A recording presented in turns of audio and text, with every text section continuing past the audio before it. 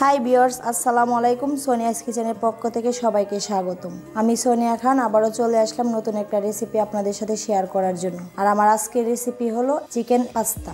ভিডিওটি স্কিপ না করে পুরোটা দেখতে থাকুন। আর আমাদের চ্যানেলটিতে যারা নতুন দর্শক তারা আমাদের চ্যানেলটিকে সাবস্ক্রাইব করে পাশে থাকা বেল আইকনটি প্রেস করে দিন।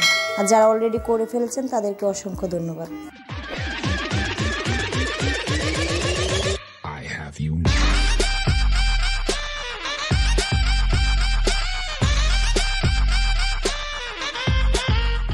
চিকেন পাস্তা তৈরি করার জন্য এখানে নিয়ে নিয়েছি আমি কিছু পরিমাণ পাস্তা। আর আমি 3 কাপ পরিমাণ পাস্তা তৈরি করব, এই জন্য এখানে আমি কিছুটা পাস্তা নিয়ে নিয়েছি। আর এর সাথে নিয়ে নিয়েছি আমি চিকেন। আর বাদ বাকি উপকরণগুলো আমি আপনাদেরকে চুলায় দেখিয়ে দেব। এবার চলে যাব আমরা চুলায়। আমি পাস্তাগুলোকে আগে সিদ্ধ করে নেব। চলে আসলাম আমরা চুলায়। আর চুলায় একটি প্যানে কিছুটা পানি বসিয়ে দিয়েছিলাম আমরা আগে থেকে। পানিটা ফুটে এসেছে। এবার আমি এতে দিয়ে দিব আমার পাস্তাগুলি। এর সাথে দিয়ে দিব কিছু পরিমাণ লবণ আর কিছুটা সয়াবিন তেল। সয়াবিন তেল দিলে কি হবে, পাস্তাটা একটা আরেকটার সাথে লাগবে না, খুব সুন্দর জর্জরা হবে। এই জন্য আমি পাস্তাতে তেলটা দিয়ে দিয়েছি। এবার এটাকে ঢাকনা দিয়ে আমি 80% সিদ্ধ হওয়া পর্যন্ত রান্না করে নেব।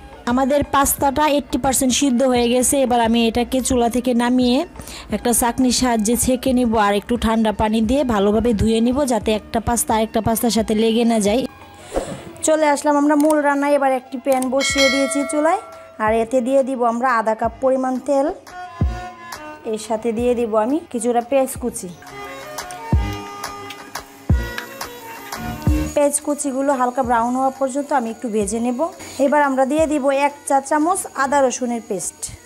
আদা রসুনের পেস্টটা আমরা একটু ভালোভাবে মিশিয়ে নেব পেঁয়াজের সাথে। এর সাথে দিয়ে দিব কয়েকটা কাঁচামরিচ। কাঁচামরিচগুলো আমি আগে থেকে ফালি করে নিয়েছিলাম। যেহেতু আমাদের পাস্তাটা লম্বা শেপের, এই জন্য আমি একটু লম্বা করে কাঁচামরিচগুলো কেটে নিয়েছি। 2টো টমেটো টুকরো করে নিয়েছি, এরকম কুচি কুচি করে কেটে নিয়েছি। এই টমেটোগুলো আমি দিয়ে দিব। এবার এটাকে হালকা পরিমাণে ভেজে নেব।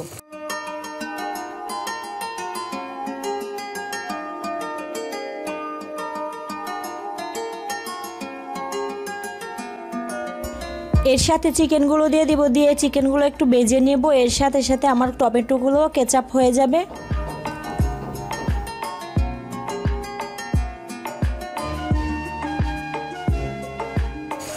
এবার এর সাথে দিয়ে দিব আমি পরিমাণ মতো লবণ। মাংসগুলো সিদ্ধ হওয়ার জন্য একটু লবণ দিয়ে দিচ্ছি। চিকেনগুলো 10 মিনিট ভেজে নিয়েছি। আর আমার চিকেনগুলো ভাজা হয়ে গেছে। এবার এর সাথে দিয়ে দিব আমি টমেটো সস। এখানে আমি 2 টেবিল চামচ টমেটো সস দিয়ে দিব।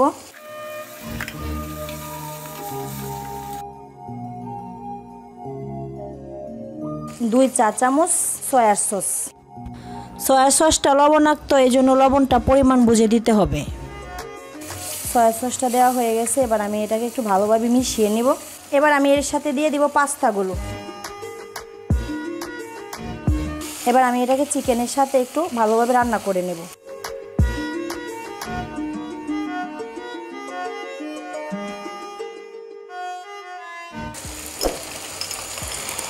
পাস্তার সাথে আমি দিয়ে দিব কিছুটা নুডলসের মশলা। যে কোনো নুডলসের মশলা ব্যবহার করতে পারেন, কোনো সমস্যা নেই। আর এর সাথে দিয়ে দিব আমি কিছুটা টেস্টি সল্ট। এতে আমাদের পাস্তার স্বাদটা আরও বেড়ে যাবে। আমাদের পাস্তাটা হয়ে গেছে। এবার এর সাথে একটু ধনিয়া পাতা ছড়িয়ে নামিয়ে নিলেই তৈরি হয়ে গেল আমাদের চিকেন পাস্তা। এবার আমরা চুলাটা অফ করে দেব। আমার আজকের এই রেসিপিটি যদি আপনাদের ভালো লেগে থাকে তাহলে অবশ্যই লাইক কমেন্ট শেয়ার করতে ভুলবেন না। আজ এই পর্যন্তই। দেখা হবে আবারও কোনো নতুন রেসিপি নিয়ে নতুন কোনো সময়। সে পর্যন্ত ভালো থাকুন, সুস্থ থাকুন। আল্লাহ হাফেজ।